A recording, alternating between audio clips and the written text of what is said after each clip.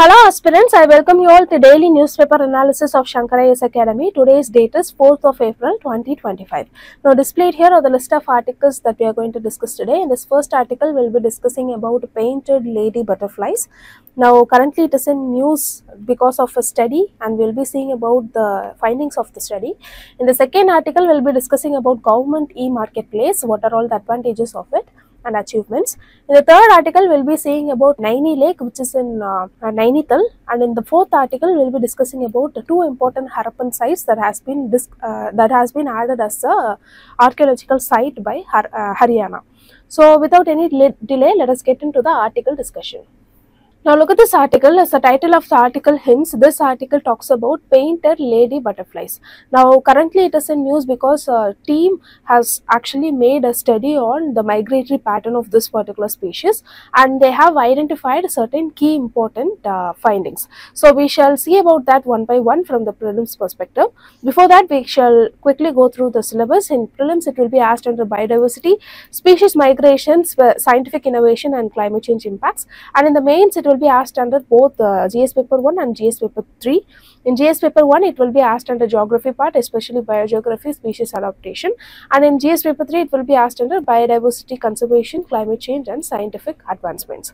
So we shall start with the basics of painted lady butterfly.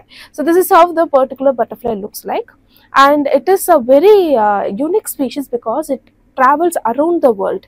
The only place you cannot see the particular species is Antarctica and South America, and it is least concern in IUCN Red List, and the habitat, when you are talking about it, it belongs to temperate grasslands to deserts, and they are well renowned for their migratory pattern. They migrate all around the world.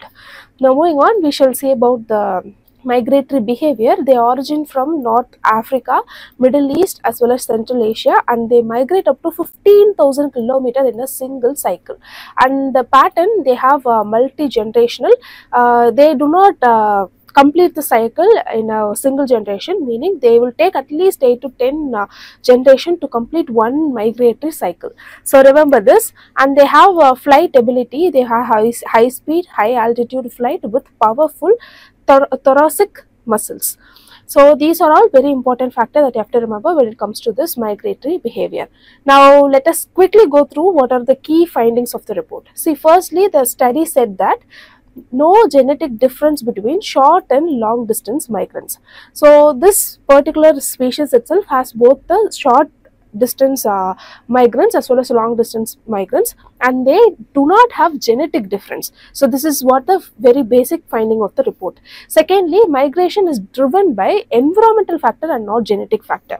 So here you have to learn about two important science terms. One is genotype and another one is phenotype. So what is this genotype? Genotype is nothing but the gene of that particular organism will have the particular trait, but it will not be visible in the physical sense. So that is what is called genotype. And when we talk about phenotype, pheno itself, it means visible. So the traits that are visible through our characters is what we call it as phenotype. So here you can see the difference. The genetic makeup of an organism is genotype. The observable physical trait or characteristics is called as phenotype. And the basis, it is determined by the organism's DNA. Here the phenotype, it is determined by result of genotype as well as genetic interaction. So there will be a genotype, which means you will have the trait. When this trait combines with the environmental factor, it leads to phenotype. A very good example is this migration. This migration is a very good example for phenotype when it comes to insects, birds as well as the butterflies. So when we talk about the visibility, they are not visible externally. The genotype, it is not visible externally, but the phenotype, it is visible through height, eye color and etc. And the influence, it is purely genetic, and the influence is both gene as well as environmental factor. And the example for this is AA. Both AA is capital because both are dominant character. So AA is one dominant and one recessive. AA is both are recessive. So these are all certain combinations that are not visible in the character, but when it has a proper interaction with the environmental factor, it leads to physical trait, observable physical trait. And the changeability does not change during the lifetime, but this can change due to environmental condition. Imagine you are in South Asia and you are going to Europe, and based on the conditions, you yourself will adapt over years. So this means that the phenotype can be changed. And finally, the scientific study, this genotype, it is used in genes, and the phenotype is used in genetics, developmental biology, and environmental science. So these are the two important key scientific terms that you have to remember.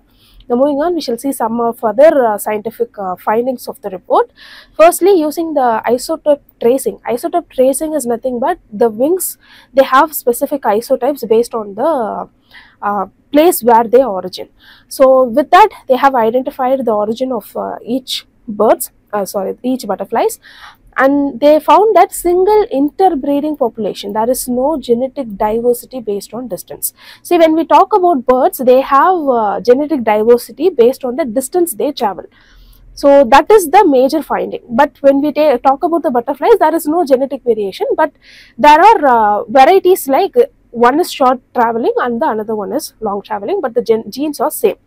And thirdly, wing shape or size. Based on the wing shape or size also, it does not differ. They are not linked to migration distance. Both have the same type, and that is why they tell this. And finally, environmental factor, they are the primary driver of migration. Now moving on, now the very key difference between the two is, birds, they return to same breeding ground, but when it comes to butterflies, they do not return. Each generation continues migration. So imagine there is a particular generation, and this one generation, they will travel to certain distance, and they will lay their cocoons here, and the cocoons will be growing, and this cocoon will move to next place. So this way they will be completing a complete migratory cycle, and this is how butterflies and birds are different. So these are all very important facts that you have to remember. Based on the things we have discussed, I have framed a prelims question for you. Painted lady butterflies use which of the following to retain isotopes for migration tracking? The correct answer for the particular question is option B, wings. So with these learned points, now let us move on to the next news article discussion. Now look at this article. Recently, Startup Mahakumbh 2025 has been organized, and that is by Government E-Marketplace is in news. So this particular topic, Government E-Marketplace, it will be asked under GS paper 1 in prelims, especially in the public policy. In GS paper 3 mains, it will be asked under economic development and inclusive growth. So we shall see about what is the basics of this government e-marketplace. So it was launched in 2016, and it is developed by DGS&D, which is Directorate General of Supplies and Disposals, as well as MeitY, Ministry of Electronics and Information Technology, and NEGD, which is nothing but National E-Governance Division. So it is managed by Government E-Marketplace Special Purpose Vehicle, in short called as GEM-SPV, which is under Ministry of Commerce and Industry. So it is developed by one particular ministry, and it is managed by another particular ministry. Now remember this difference. And the purpose is to public procurement portal for both goods and services. Now moving on, we shall see about the pillars of GEM. First is efficiency, which is AI-driven procurement, faster processing. See, priorly before this marketplace, e-marketplace, you have to procure it physically, which is very difficult, and procuring from across the states is also very difficult. But currently, it is AI-driven, so the efficiency has increased. Secondly, transparency, digital auditing trial is there. So there is a very transparent bill where we can see all the things that has been procured by a particular vendor. So this will reduce manipulation, the double accounting will be minimized, and even the fake vendors will be controlled. And finally, inclusion, it focuses on MSME. It brings a lot of it is actually a platform for both the suppliers as well as procurers. So the suppliers include MSMEs, women-led units, even artisans and FPOs. And currently the Mahakumbh is also for startups. So it encourages a lot of startups for public procurement. So it lies as a platform. So while the goods has been procured and it has been put under sale, and the vendors, they can actually procure from this particular place. So it is a two-way communication point. And what are all the advantages? Centralized procurement portal, and it brings in automation, ensuring efficiency, and it will boost MSME as well as startups, and it brings a lot of policy reforms and compliance driven. So these are all very important advantages. What are all the achievements? It brings in steady increase in transaction value since 2016 to 2024. Here the steady is very important. So it means the growth is on the peak, and the growth is only moving upwards, and there is no downfall in any of the particular year. And it has supported Chandrayaan-3 mission even, and it provides 50% suppliers or MSMEs, which is a very important thing. And moving on, based on the things we have discussed, I have created a prelims question for you. What was the government e-market launch? When was the government e-market launched? Correct answer is 2016. So with these learned points, now let us move on to the next news article discussion. Now look at this news article. As the title itself hints, this article talks about Naini Lake, and it tries to explain why Naini Lake is seeing record low water levels this year. So from the prelims perspective, this particular topic, it can be asked under current affairs of national importance, and in the mains it can be asked under GS paper 1, location changes in critical geographical features including water bodies and ice caps. So the news is that water level of Naini Lake has dropped to 4.7 feet, which is below, which is 5 years low. So this is the lowest point in the past 5 years. So you can use this point in your mains answer. And this threatens drinking water scarcity, security, especially for the people from Nainital. So we shall see about this particular Naini Lake. See, as you can see in this image, Nainital is present here in Uttarakhand, and it is a Naini is a lake in this particular place. So it is a natural kidney shaped lake surrounded by 7 hills. So this is how the actual lake looks like. Now currently the water level of this particular lake has dropped down, and it has been found by Mr. P. Barron in 1839, and it is the third largest lake in Uttarakhand by surface area, and it connects Malital, which is in north, and Talital, which is in south, through bridges with world's only post office on Lake Bridge. So it has 76% of the Nainital's water demand is met by this particular lake. This is as per 2024. Now currently it has dried up due to a lot of reasons. Let us quickly go through the reasons one by one. See, the first major reason is the climate change. So there is a lot of decline in snowfall as well as rainfall, especially during the winter.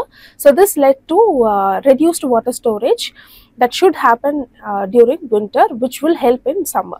So this was not there. Secondly, man-made disruptions. There was a lot of man-made disruptions. For example, unplanned construction and encroachment, and there is degradation of a recharge zone, as well as concrete structures has been built up. This has reduced the rainwater infiltration that will come up to the lake. So these are all certain man-made disruptions.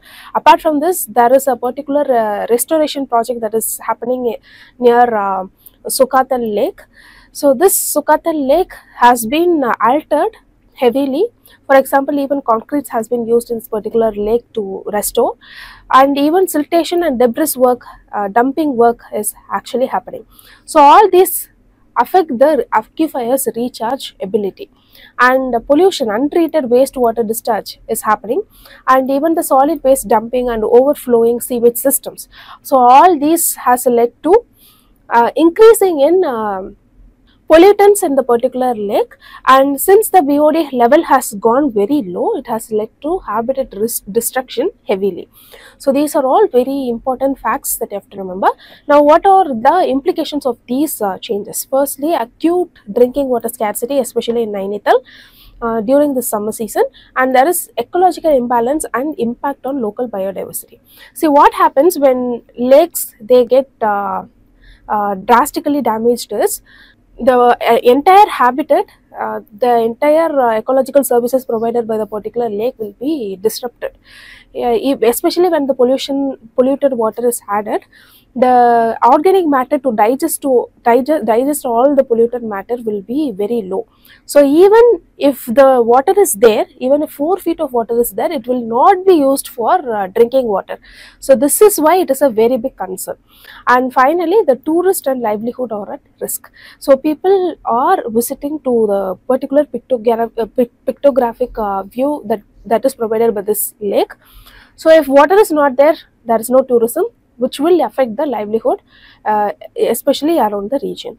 So these are all the implications of the reduced water level in Naini Lake. Now, based on the things we have discussed, I have framed a prelims question for you. Naini Lake is located in which Indian state? The correct answer for the particular question is option B, Uttarakhand. So with these learned points, now let us move on to the next news article discussion. Now look at this article. The title of the article reads, Haryana declares 2 Harappan civilization spots as protected archaeological sites. So this particular 2 different archaeological sites includes Mitathal and Tighrana. These 2 sites are in Bhiwani district, which is in Haryana. So this particular site, it has been announced under Haryana Ancient and Historical Monuments and Archaeological Sites and Remains Act 1964. So this is why both the sites, especially the Harappan sites, are in news. So this particular topic, it can be asked in the prelims as well as mains. In prelims, it will be asked in the history of India. In mains, it will be asked in GS paper 1, Indian Heritage and Culture. So we shall start with the Mitathal site. It is first discovered in 1913. Here you can look at the location of the particular place, and here they found a lot of coins of Samudragupta as well, and they excavated this particular site in 1968.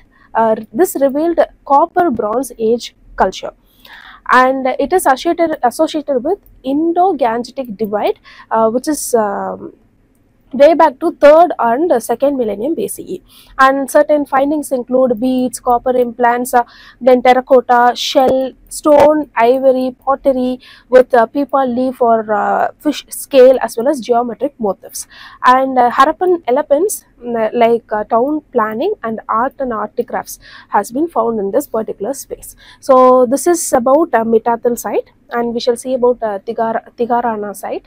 It belongs to the date of around 2400 BCE, which is a Chalcolithic period, and it is settlements by Scythians in modest mud brick houses. So this is the first site.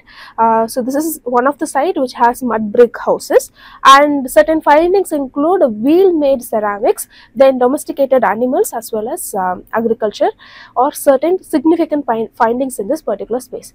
Artifacts include copper, bronze, stone tools, beads, green Carolina bangles, and etc.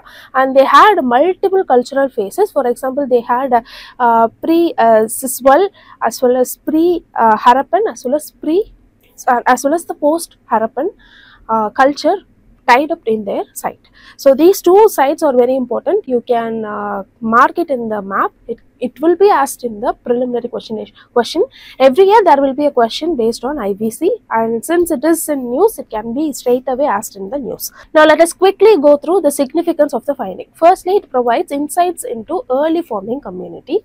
Secondly, it reflects continuity of human settlement in northern India, as well as it provides evidence of trade, craftsmanship, and social organization. See, these kind of sites, it helps us to understand the lifestyle of the people and the culture of the people back then, and how it has evolved over time. So this will help us to understand the evolution of human itself. So now let us quickly go through the prelims question that has been asked from the article. What kind of pottery was commonly found in Mitathal? So here the correct answer for the question is option B, painted redware with black designs. So with this, we came to the end of the news article discussion. If you like the video, hit like, do comment, and don't forget to subscribe to Shankar IAS Academy YouTube channel. Now thank you so much for listening.